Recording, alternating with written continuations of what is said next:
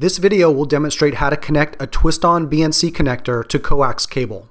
The process is the same for both RG59 and RG6 coax cable types. We will use RG59 in this video. Here's the piece of RG59 coax cable that I'm going to use.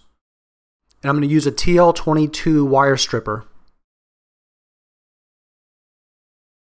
The inner blade is actually on the bottom of the tool, and if I insert the coax so that the end is about flush with the edge of the tool, it cuts it to just the right length. So I'll give it 2 or 3 spins around, and that's actually making 2 different cuts in the cable, which you'll see in a second.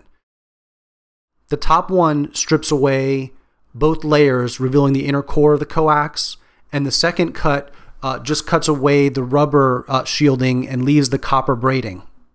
That's important. You'll need that. Just peel that copper braiding back.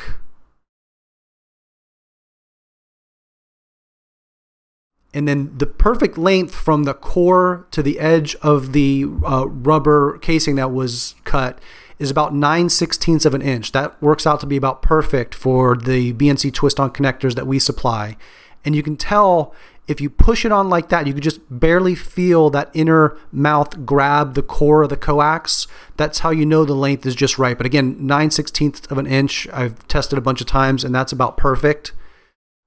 Push it on and give it about 9 or 10 clockwise spins. You don't have to over tighten this. Actually, if you spin it too much, you could damage the core. So just until it gets to be pretty tough to turn further, and then give it a couple tugs to make sure it's snug.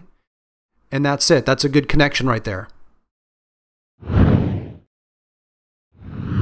To learn more about how to attach BNC twist-on connectors to RG59 coax cable, and for additional information about the BNC connectors and wire stripping tool used in this video, please visit www.cctvcamerapros.com/BNC twist.